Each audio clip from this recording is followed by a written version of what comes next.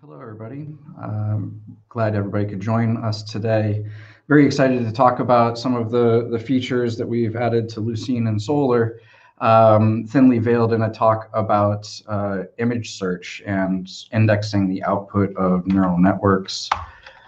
So who am I? I'm the founder of KMW Technology. We've been in operation since about 2010. We're based in Boston, and we primarily focus on Solr, Elasticsearch, and Lucene. We provide training, search cluster architecture review, application development. We perform Solr audits, and we're very, very big proponents of open source contributors, supporters, and committers. So before we get into some of the approaches that we took to solving this problem, I'm just going to do a quick little overview on what payloads are, because I feel like they're often overlooked and people don't necessarily know what payloads are. Payloads are a piece of binary data that can be stored at a position in a field of a document, and they're stored in the POS files of the index. And the POS file in the Lucene index provides us with the byte offsets for this term's position within a document in the PAY, the payload file. And this allows us to very quickly reference that binary data at query time. And there's a couple Lucene queries that support this: the span check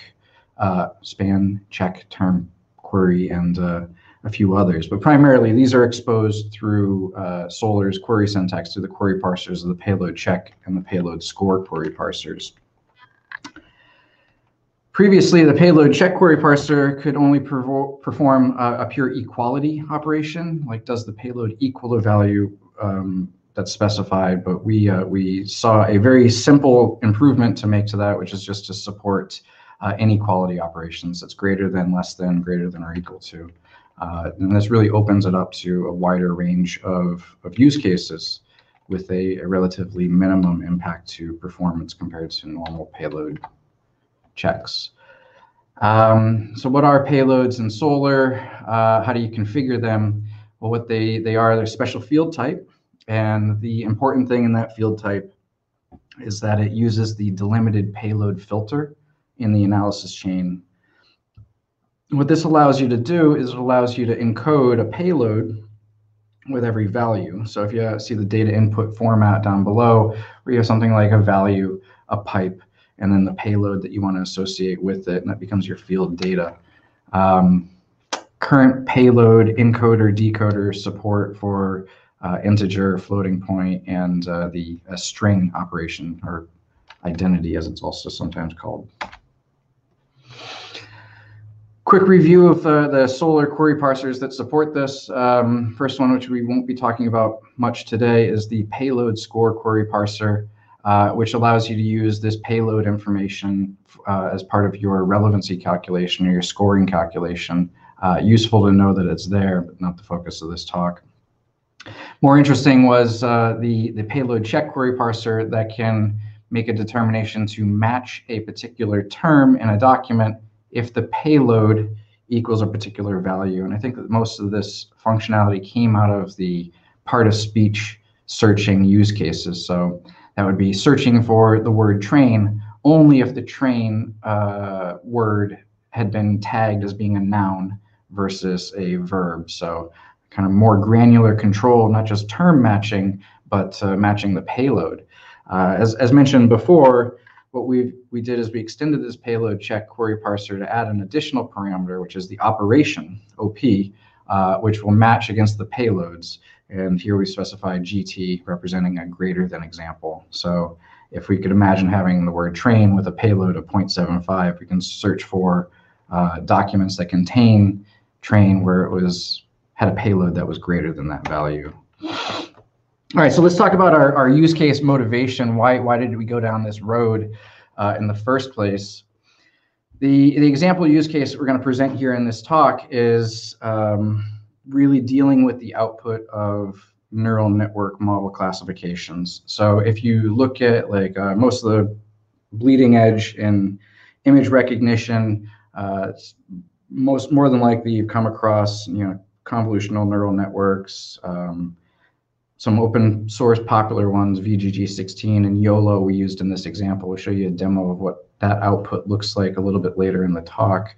But generally speaking, a neural network, you have something like an image where each pixel is a value on the input, goes through the network, and then you have an output layer where each one of the outputs usually is a particular label or a classification, and the score on that output is like a confidence score.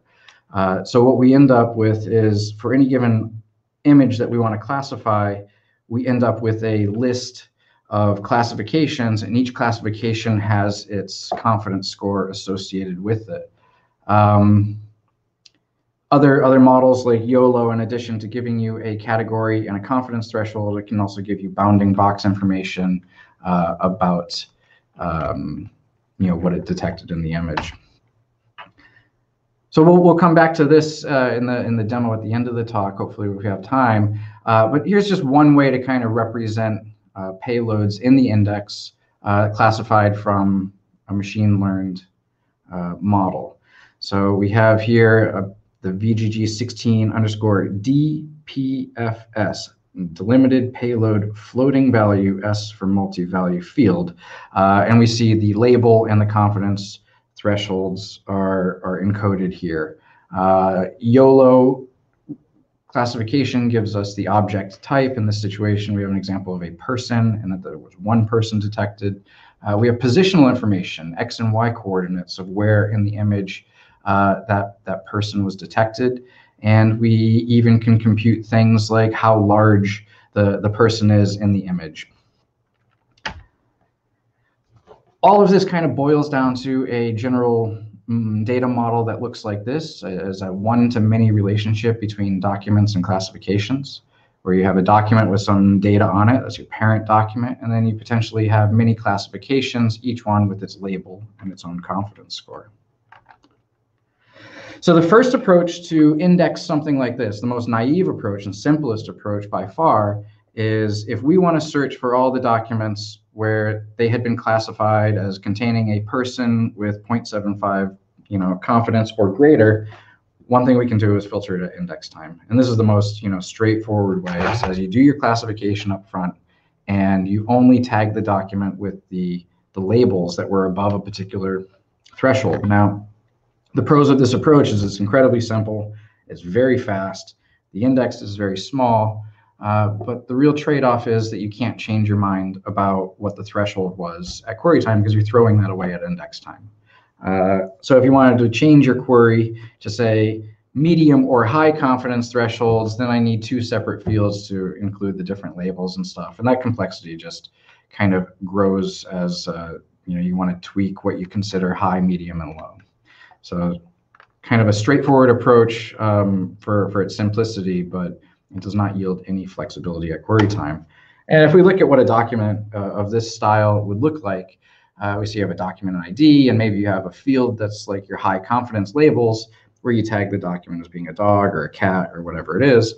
And a simple term query on that field is going to find things that are tagged as being cat or a dog, because you did that filtering up front at index time. Not every model has the same sort of confidence threshold. Sometimes you want to expose that confidence threshold to the end users to decide what they consider good output from the model or not, and allow the end user to adjust their recall on this. So another approach to setting this up is to use a dynamic field, or one field per label that came out of the classification. So you could imagine having a field for cat that was a floating point field, and that has the score of 0.75, whatever it is. A field for dog, a field for person, and this can work very well. I mean, the nice thing is that at query time, this becomes a search on the label field. It's a range search for whatever numeric value you want in there. So pretty straightforward, very performant queries. But one trade-off is that you might have a lot of labels, and as a result, you'll end up with a huge number of fields in your index, which, as it turns out, ends up being extremely expensive in terms of memory usage. in a Solr index or Lucene index.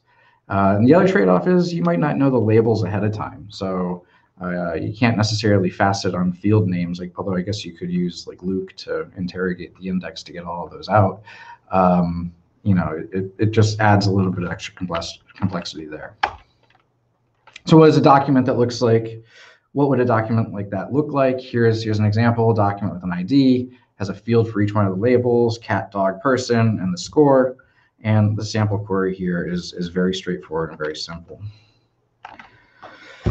Approach number 3 that we looked at was actually to use a join query to leverage the inherent query time join capabilities that Solr and Lucene have to index the parent document and the child classification records associated with that. We would search through the classification records and perform a join to the parent document and return just the parent document that had a classification record that matched the query. So the pro on this is it gives you full flexibility in terms of your relational type of queries. Return this parent document if and only if the classification record has a particular label, has a particular value, and you can do as complicated filtering on the classification records as you like, and return just the parent record. Now, the big drawback here is, of course, that join queries are much slower, and we're going to show some benchmarks later on that really kind of drive that point home. And that's primarily driven, aside from the fact that you have to do the join, is that you have a vastly increased number of documents in the index as a result of having all these children documents around. And search response times generally are kind of linear with the number of documents per shard. So that means that when you start going with a join approach, you really almost immediately have to think about how are you going to shard or scale up this join. And when you do any sort of sharding in an environment where you are doing a join, you need to make sure that you're routing all of your documents to the same shard based on their join key. Otherwise, that join query is just not going to work as you expect. So a little bit of complexity. And if you have the freedom to route by the join key, then that's probably not as much of an issue, but it definitely needs to be thought about when you're going with an approach like this. And a document here's an example of what a join query with a parent document and the child classification documents would look like. We have a simple document with just an ID, maybe some other metadata on it. And then for our example, we did a million parent documents, each one having an average of 50 classification documents. And the classification documents themselves had a pointer back to the parent. They have a label and a confidence score. And we see an example join query below that does a search for classifications for, well, here it says label foo. So searching for the foo classification with a confidence 0.75 and up, joining on the parent ID back to the parent document on the ID field. So definitely doable. One thing to note is that with this query here, only the parent documents will be returned. So the metadata of the child document being classified is not available to the UI. Unless you use like a child doc transformer to fetch the matching classified document. So adding additional complexity, not just to the query, but also to fetch the matched metadata from the classification record. All right, so this brings us to the payload approach that we took a look, and we observed this common use case of being able to search for a label on a document or a term on a document, and that term or label came from a machine learned model. And it's really almost like a one-dimensional join. We always knew that we're going to be filtering on a single dimension, in this case here, the confidence score. So we looked at the existing payload check query parser, and we're a little disappointed to find that it only supported an equality operation, and understanding that at the end of the day, this is just paging in a byte array, and previously it was doing an equals to implement a comparator interface on that to greater than, less than, or equal to, really was little to no computational overhead. So we were confident that this approach was going to perform at least as well as normal payload queries do. So what we did is we encoded the confidence scores as a payload, floating point value, and we indexed them, and we extended the payload query check parser to support these inequalities to do this. And we take a look at what an example document that uses the payload check query parser would look like. Here we have a single field with the classifications. This is effectively the output layer of the neural network with some human readable labels, cat, dog, and person, with the pipe delimiting the term or the label from the confidence score. And you see the payload check query parser, where you specify the field that you're going to do this on, you specify the payload and the operation for the comparison, and the original query term, which is cat in this case, to only find cats that are 75% or better confidence score. So 4 different approaches are great, but you really need to make an informed decision about why you're choosing to go with one or the other. And in my opinion, the only real way to do that is actually to do some benchmarking. So what we did is we generated relative indices, representative data to prove out some of these benchmarks. For indexing benchmarks that we're going to talk about, we had a single-threaded Java application that was just feeding documents into Solr with the formats as we've described in the previous slides. For those documents, we generated 1 million of them. Each document had an average of 50 classifications per document, and those classifications had a random confidence score assigned to them between 0 and 1. There are 10,000 unique labels in that classification data set that we use to generate. So we have a million documents with, on average, 50 classifications spanning 10,000 different labels, each with a score randomly distributed 0 to 1. So, kind of a relative representative data set for what we see when we actually use these neural networks and indexing time. At query time, we wanted to make sure that we're looking at the raw query performance and we're not being fooled by any of the caching going on. So we, again, have a single-threaded app. All the filter cache sizes were set to 0. So really the only effects of caching that we saw in this benchmark were operating system level caches, potentially some of the Lucene field level caches that get triggered, but none of the Solr caches were enabled for these benchmarks. Getting into the actual benchmarks here, the couple of things jump out at us. That the approach 1, where we're filtering data out at index time, we were able to index these documents very quickly, 11,000 documents a second. The index was the smallest. Memory usage, as reported through the Solr console and the core, the heap usage was pretty small ultimately. Approach 2, a bit surprising, where we have all of the fields, potentially 10,000 fields in the index. It was the slowest to index. Perhaps because the JSON representation of the document is just much larger. It's not as tight of a format. We don't really know the exact reason why this was so much slower. Perhaps it was because there's so many different fields that the index itself has to kind of pay attention to where it's writing that data out in the index. It wasn't super easy for that to be achieved. So 209 documents versus 11,000 documents. Clearly, this approach 2 per field approach has major impacts if you're going to be doing a lot of indexing. The other big one that really jumped out at me is that the reported heap usage required for supporting this index, nearly 1,000 times more memory compared to approach 1, really highlighting the impact of having a lot of fields in your index.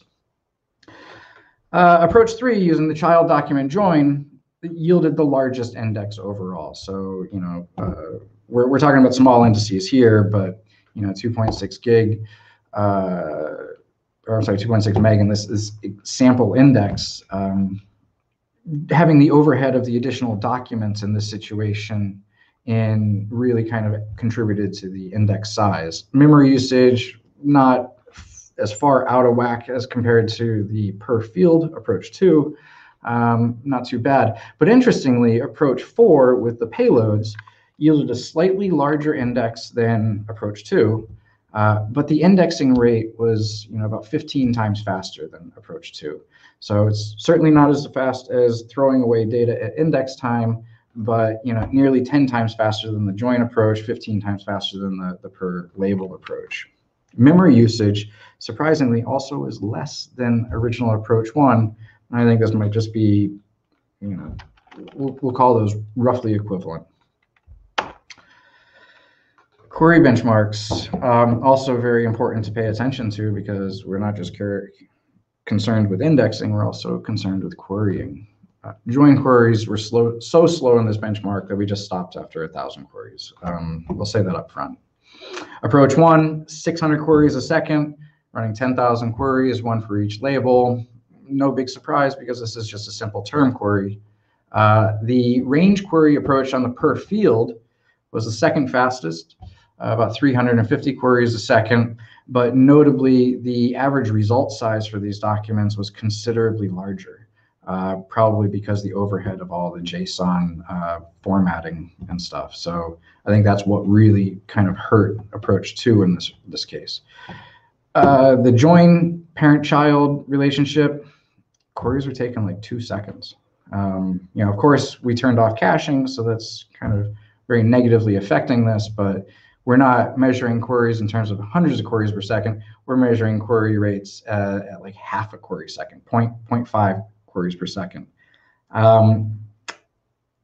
Compared to the payload approach, where we don't have the memory hit that we did on the index side, we're still getting about 250 queries a second. Average result size of these are smaller, likely to the tighter JSON that we have. Overall, the query response time, 3 milliseconds versus 1 or 2 milliseconds in the other approach, still in the ballpark. So let's talk a little bit about a quick little demo that we'd like to show to see what this looks like. So we indexed the COCO image data set. This is about 118,000 images. They're open source. We have a document processing pipeline that has an image processing sub-pipeline that handles things like running OpenCV for blur detection, detecting faces, and also running things like VGG16 classification, YOLO classification. And similar, we kind of hinted at this document style before, but here is an example of what the documents look like in our example index. So let me go ahead and switch over to the index here, where make this a little bit bigger. And we have here an index of 118,000 images. And we want to start asking some questions based on the outputs of those models. So here, for example, let me ask, of these images, show me the ones where pizza was classified as 0.75 or above.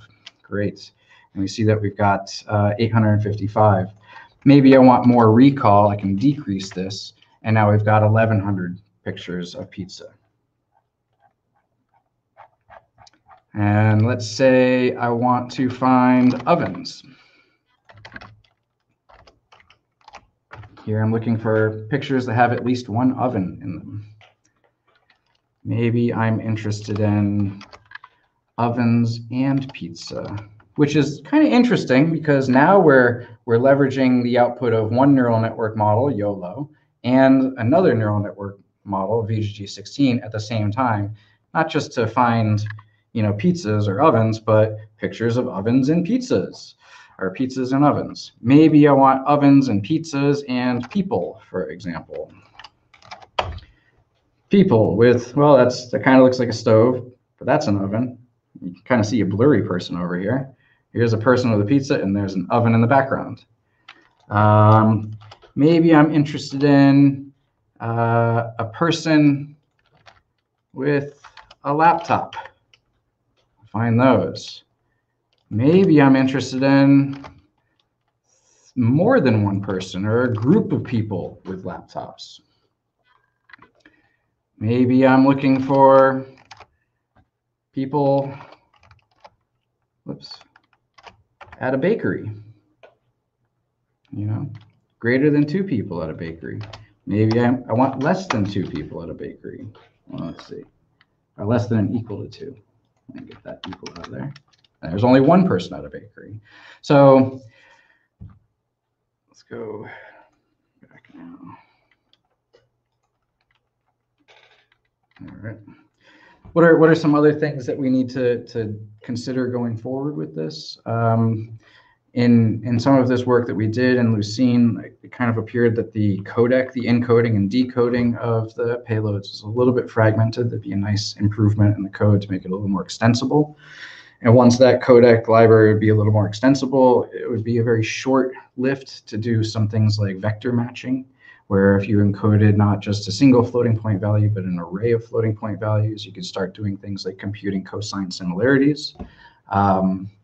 Once we have these sort of, classification feature vectors from these neural networks, it's a small jump also to look at the classifications that came out for an image and compose a find similar to find other images that had similar style classifications in similar ranges.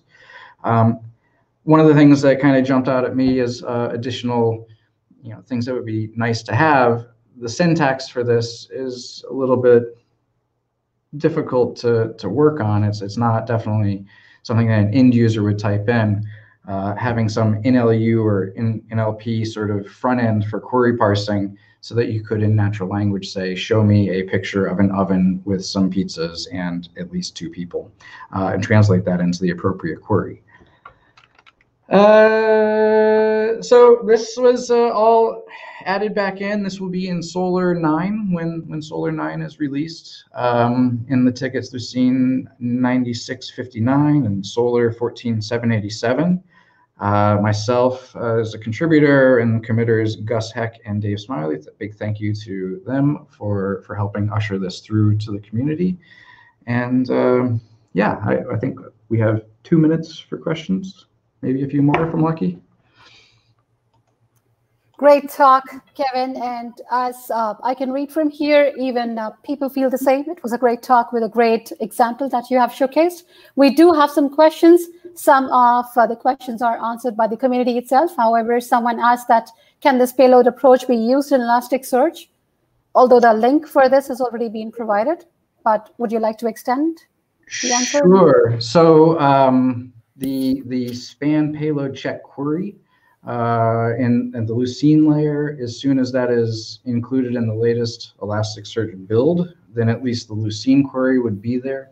You would still very much likely need some extension to the existing payload support in Elasticsearch. So, being Lucene under the covers, there's no reason why it couldn't be extended to Elastic, but it's not currently supported.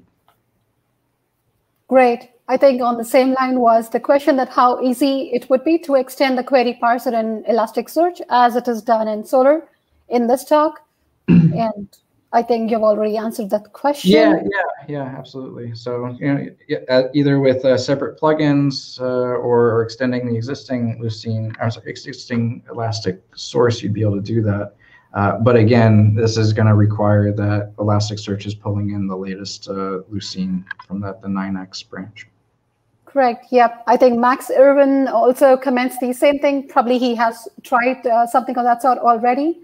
So he requests if there is a way to reference the payloads in a painless script, if that can be provided. We haven't done that. And actually, I was kind of looking at it a little bit more. It'd be nice to kind of extend this payload check support into the payload score query parser so you could start doing things like that. That would be a very nice future enhancement for certain.